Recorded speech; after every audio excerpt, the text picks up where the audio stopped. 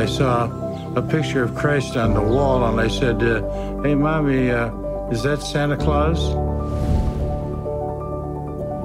You know, tell me why this is true, not what you think is true. Tell me why this is true. I was in the 11th grade before they discovered that I couldn't read. And God reached down and said, all I need is some raw material, and I was good raw material. I had to learn to read and learn to read the Bible. Faith that saves us is not an unreasonable faith. A drunk staggered by. He said, you're not supposed to be doing this.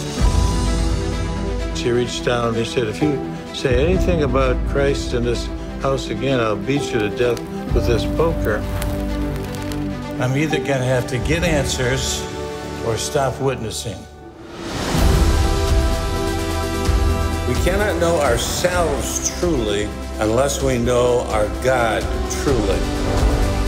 For to me, to live is Christ, and to die is gain. Bottom line is Jesus is the Son of God, and the Bible is the Word of God. Most people would state the Bible is true, and 95% of Christians all over the world and many pastors can't defend it. You can't deny truth. You can't deny what truth is. His legacy is to show that to be saved does not mean to lose the mind. You don't have to just believe it. You can know that it's true. People would say, I've never seen anybody do something like this before. It opened doors. It was way ahead of his time. He paved the way. Walked out of that classroom, and I looked up and I said this prayer. God, I've always believed you were there. Now I know. All things are possible with God.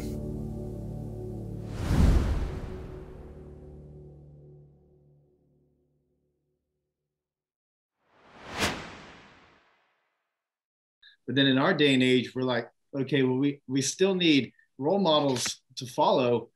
Who's a hero to lead us into battle? How do we fight this war? I think that's what your dad was. And so, you know, in the movies, when your hero shows up, you know that you're safe. You know the enemy's not. And you have somebody to rally behind. These guys that he debated, most of them had PhDs in philosophy, but they had never heard a rational defense of Christianity. And so they kind of didn't know what to do with him, you know? They just thought that he was just going to come in and wave the Bible and quote a few scriptures, and that's it. And they were not prepared. They pointed out, you know, all the times in debates that my father would quote from their books. So that, like, if they're saying something that contradicts something that they said in their books, he would quote their books. Most of the people I debated were PhDs in philosophy.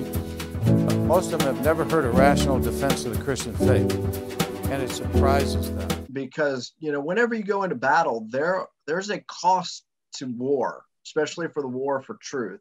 Yeah. And, you know, looking at his life, he recognized, and he used to say there are two fears in life, fear of God and fear of man.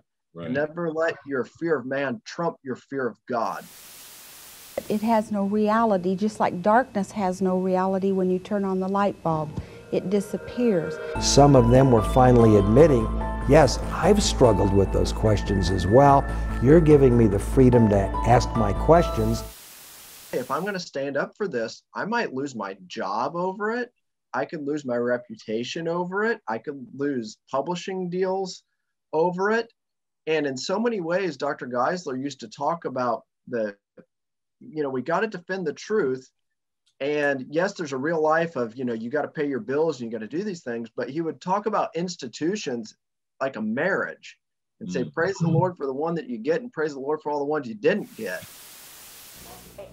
Not only keep our own faith from going shipwrecked. Yeah, truth by definition demands confrontation. And as Schaeffer said, loving confrontation, but confrontation nonetheless. And truth is something that we need to take to our society. We live in a post-Christian world, and in many ways, the way to engage that culture today is we have to stand upon the view of truth, God, and the Bible that your dad presented us. I think a lot of people remember him for things related to arguments for the existence of God, but he also dealt with the arena of ethics and how that applies to society.